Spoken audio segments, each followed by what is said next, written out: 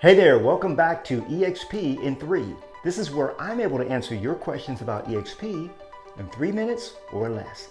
Now in this video, I'm going to answer the question, what is the cap at eXp? Now if you've watched my other videos, you already know that at eXp, everyone starts at an 80-20 split. But the cap at eXp is $16,000. What does that mean? That means once you've earned $80,000 in GCI, what we call gross commission income, or $80,000 in commission, you cap. That means after you cap, you go to 100% commission. Now, depending on the average sale price where you are, you could reach 80,000 GCI. It could take 8 transactions.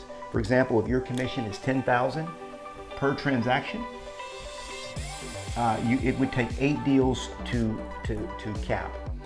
Now it could be a lot sooner. In fact, I had an agent just a few weeks ago that capped in 1 transaction. That's right, she did a $2.7 million transaction.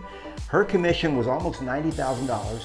She capped in 1 deal, okay? And now she's sliding on toward Icon. That's right, when you cap here at eXp and you do 20 more deals, you get your entire cap back in the form of company stock. Now I've got a whole nother video where I explain that on how to Icon here at eXp. But $16,000, that's the cap at eXp. Hope that helps, and I'll see you on the next one.